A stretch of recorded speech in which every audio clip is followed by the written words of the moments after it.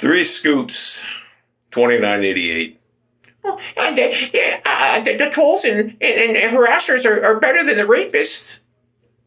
Are you kidding me? What world do you live in, you fucking blob? You look like a fucking bowl of ice cream fucking melting on a hot fucking summer day on a bench in Kukalak.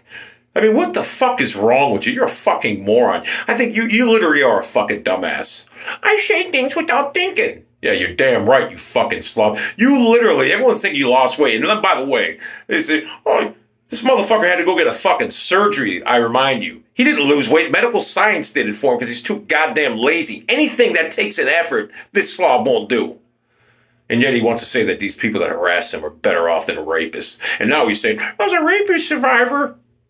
Motherfucker, no one even knows what the fuck you say is any validity. You're a fucking ass. People, hey, this clown makes videos that 7 to 10-year-olds find entertaining. He does some stupid character. He starts waving, flailing his arms around. And then, you know what? Boogie, I want you to just picture something right now. Sit down in the chair. I know you're watching this, dude.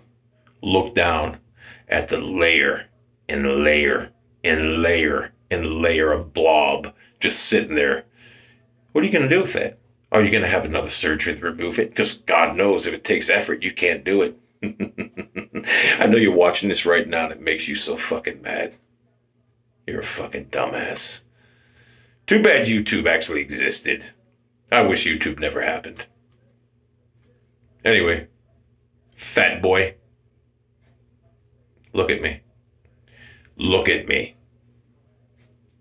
226 pounds of solid muscle. I didn't have to have a surgery. You know what I did? I stopped drinking Gatorade. Kind of easy. But I work out. I do about 300, 400 push-ups every other day. When's the last time you did a push-up? Huh? By the way, how's Tyrone doing? I know that hurts. Tyrone. Tyrone's in your head. I don't know why people even watch this clown. He's a disgrace. When someone says something like that, they truly have no fucking mortified fears. And they know nothing about anxiety. And they know nothing about anything they even try to talk about. And I know that everything that I say is true and getting to you right now. And I know you're watching this video and it makes you mad. And there's nothing you can do about it. But sit there, take it on one of them 9 chins right there. One of them 9 chins or one of them 85 rolls of fucking excess 200-pound slob skin. No, man, that's it. And do you even scrub that shit? Or wait, you have someone do it for you. Because I know it'd be an effort to lift it with a washcloth, wouldn't it?